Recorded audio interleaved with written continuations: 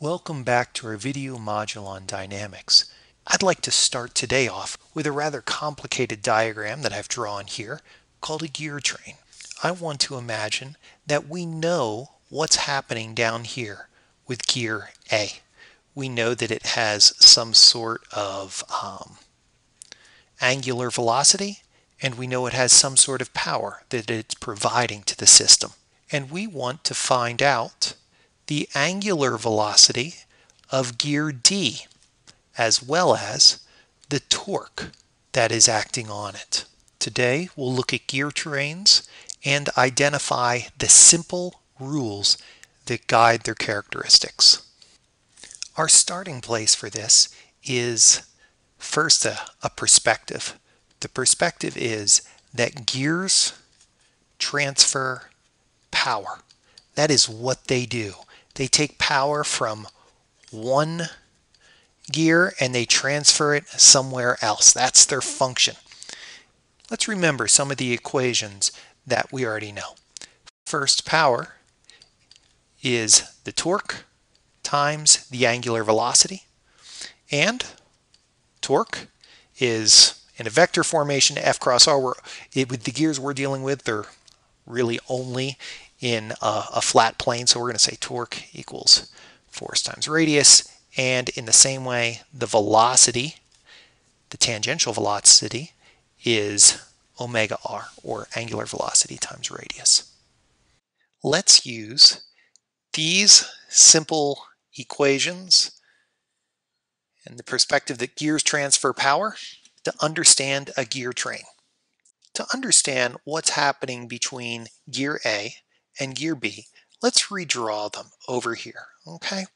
So we have gear B here and gear A here, and because gears transfer power, we're always looking at these two variables. So for gear A, we might have some angular velocity and some power that's going in. And then gear B, we might want to find what is the angular velocity. And someday we're going to this, so why not do it right away? We might want to find what the torque is at gear B. To understand these gears, we look at what they have in common. These two gears are sharing teeth. Where they mate, they have teeth. Those teeth have a relationship. We want to know what they have in common. We know that the teeth travel together. So the velocity of the teeth at A at that point equals the velocity of the teeth at B. They're meshing. How can we use this information? We're going to be thinking a while, so let's go ahead and draw a table that'll somewhat illustrate what's happening here. The first thing that we're really interested in is the speed relationship between A and B. We know that the velocity of A equals the velocity of B, and then we use this equation right here. We simply plug this in to find a relationship between the angular velocity and the radius. So if we wanted to write that down, that's simply omega A RA equals omega B RB. The second thing that we want to understand is forces or torques. How hard is that gear working? We do the same thing we did for our velocities. We figure out what they have in common. We know that the teeth are touching, and where the teeth touch, they're pushing against each other, which means we have the force of A, whatever tooth A is, equaling the force of whatever tooth B is. They're moving together, they're pushing each other. If we wanted to get an idea of torques or forces, we'd say that the force of A equals the force of B. Or if you wanted to use this equation right here, we'd see that the torque of A over the radius of A equals the torque of B over the radius of B. Let's erase this here. So we don't necessarily need to memorize, say, this equation or this equation. We simply need to remember what they have in common in speed and in torque. And in fact, this is true for any gear where teeth mesh. Let's move on to the relationship between gear B and gear C. So I'll draw gear B, and let's say in green, I'll draw whatever, gear C, and we'll ask all the same questions.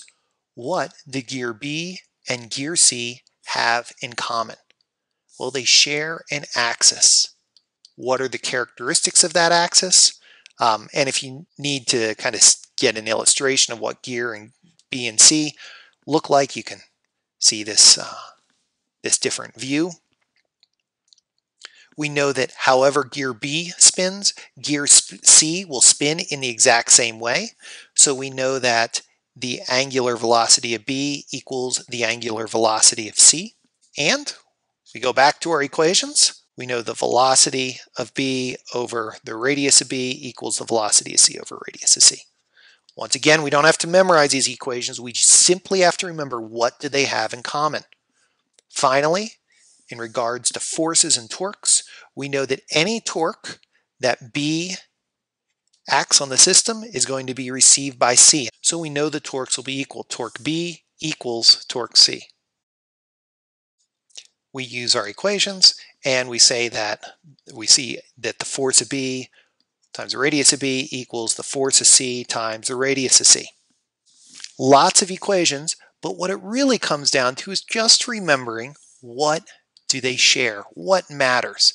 In that case, it's the velocities being equal when the teeth are engaged, the forces being equal when the teeth are engaged. When the axis is rotating together, the angular speed is equal and the torques are equal. That said, take a moment and see if you can figure out the relationship between the angular velocity of C and the angular velocity of D. Hopefully you came up with a relationship that looks like this in red and green, where the green is C and the red is D. So that's really all we need to know about how gears relate to one another. They're either turning with the teeth are engaged or the axis is engaged. And by remembering what they have in common, either teeth or axes, we can figure out what all the equations are that we need. Let's give a little bit more texture on this relationship between omega and t, the angular velocity and the torque. We know that the product of the two, angular velocity and torque, is power, and the gears transfer power. So in all these situations, if we keep the power constant between two gears, and we know the relationship between the angular velocity, we can find the torque. Or if we know the relationship between the torque, we can find the angular velocity. So while in our graph, or in our chart, we've separated angular velocity and torque, they really have a very close relationship when we're looking at gears. So I should make a quick comment on signs when we're looking at this type of chart. Generally, we know how the gears are rotating, where the torques are acting, so there's no reason to keep too close an eye on that. However, we do need to remember that these, at their essence, are vector equations. They're cross products. In the rare event where signs do become an issue on your gears, make sure you're paying attention to the direction that the forces and the angular velocity are acting. I hope this gives you a basic feel of how gears work.